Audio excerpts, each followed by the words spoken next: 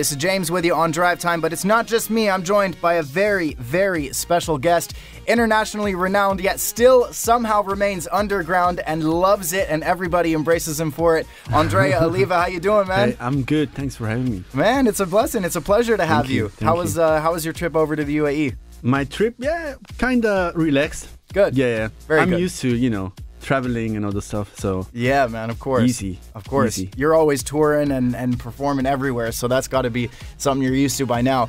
I got a question before we get into interview stuff. Me. How tall are you, man? Oh, I don't know. Because I feel like you're taller than me, and I'm a pretty tall dude, so it was just like crazy to see, like, oh my gosh, someone actually taller than me. Really? Yeah. Okay. I never had that question. I don't know, actually. We're gonna measure later. And okay, we'll do it. We'll do a contest. Know. Perfect. Yes. All right, now, Andrea Oliva, you are, like I said, a staple in dance music, especially in the underground scene, and you have a really insane work ethic. What is something that you would say, just one thing that keeps you grounded and keeps you going? Something that, how do you do it? How do you manage all of it? If it's one thing, then it must be passion. Passion. Passion gives me all the drive, all the motivation to, having days and days without sleeping, eating properly, and just touring. And, I love what I do. And this is what keeps me motivating, like all the passion I put into my work, which isn't really work at the end of the day, Right. You don't feel like you're working. No, I'm not feeling. No. Yeah. Okay. And does it ever take a toll on you? Do you ever have to step back and be like, "Yo, I need a couple days off"? Oh yes, I usually do some vacation in January. Okay. Yeah. So I have my 2 weeks where I visit the Swiss mountains. Right. And this is pretty much relaxing me a lot. Good. So yeah, this is what I do normally, yeah. Okay, cool. So you're from Switzerland. I want to ask you about something that I read about you. Tell me about these bandits parties. How old were you, first of all? Well, you know what? I started when I was 13. So very DJing. young. Yeah, DJing, very young, yeah. And we started throwing our bandits parties back in Switzerland when I was maybe 17, 16. Okay. Yeah.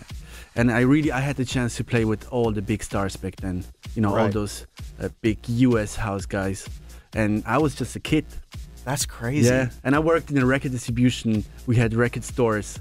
So I was the one with the freshest music. They used to come from the United States to Switzerland to hear me playing the newest sound. That must have been such a nice feeling, though. Maybe weird for them because I was just a kid playing house music. Right.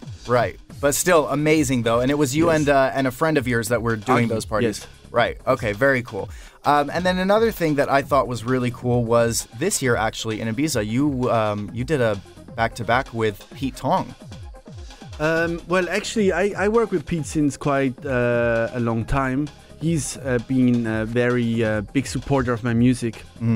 And we also did a compilation together. We mixed the last All Gone Pete Tong compilation together. Right.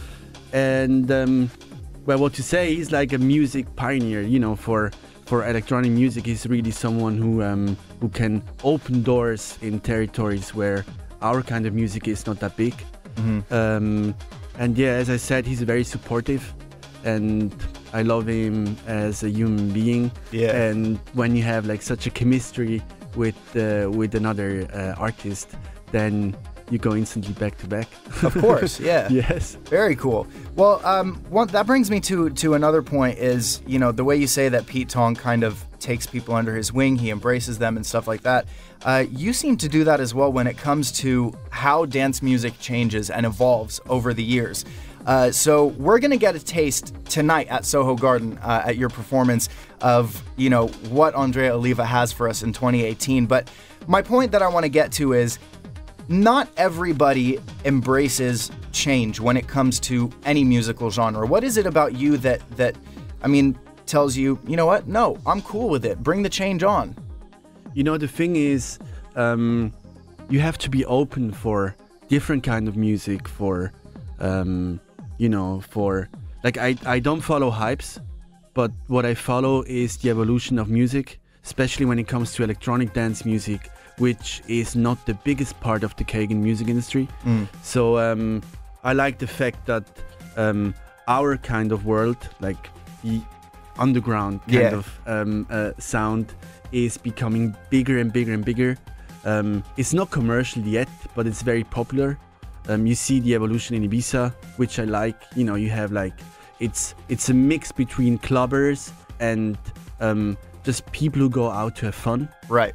And they start to accept our music, they start to consume our music, and they start to love our music. So every time we have a change in our world, like musically speaking, it's a step forward.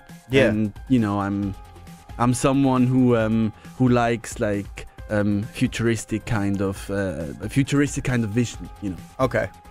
Is Ibiza your favorite place to perform? It must be one of my favorite places. Okay. Of course, Ibiza is a place which gave me a lot. You know, I have my aunt's parties there. It's the island which opened doors for me. You know, because during those 4 or 5 summer months, like the whole industry is watching what's happening in Ibiza and what's coming next. Yeah. And yeah, I love Ibiza, but I love also South America. South America? Yeah, I love South America. Really? I'm in love with South. Yeah, playing in South America is something very special for me. And but beside this, I love playing in territories where I have zero expectations, and then it turns out like very positive. Okay. And I like this kind of challenge. So like somewhere you've never been, or you don't know, maybe like you're not sure how many fans you have there? Okay, exactly, yeah, that's cool. There's always a surprise ready when you play those places, Yeah, and it brings you also like a level of, like a positive level of anxiety that I think maybe helps you to perform even better, you know, and just put the best into your craft. That's awesome. And then I have one question that I like to ask everybody here. Andrea Oliva, if I were to tell you right now that there's a DJ that's going to walk through this door into the studio. Now, this DJ can be anybody you've never worked with before, but you really want to. Who would you choose it to be? Oh, wow. Just one? It can be 2 or 3 if it's like a duo or a group. But yeah, one DJ or producer.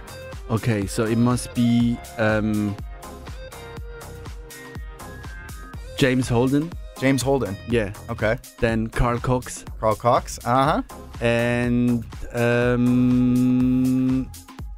David Morales. David Morales. So I have someone from each genre. Yeah. And the mix could be quite interesting. That would be interesting, especially if all 4 of you got together. Exactly. Hey, if you guys are listening, man, he's ready for it. All right, Andrea Oliva, thank you so much for stopping by. It's a pleasure. Thank you. It's great to have you here at Dance FM. And of course, we are super stoked for tonight at Soho Gardens. Please. Be there for Thursdays at Soho. Oh my gosh, it's going to be so much fun. See you there, man. All right, see ya. Thanks for having me. Bye.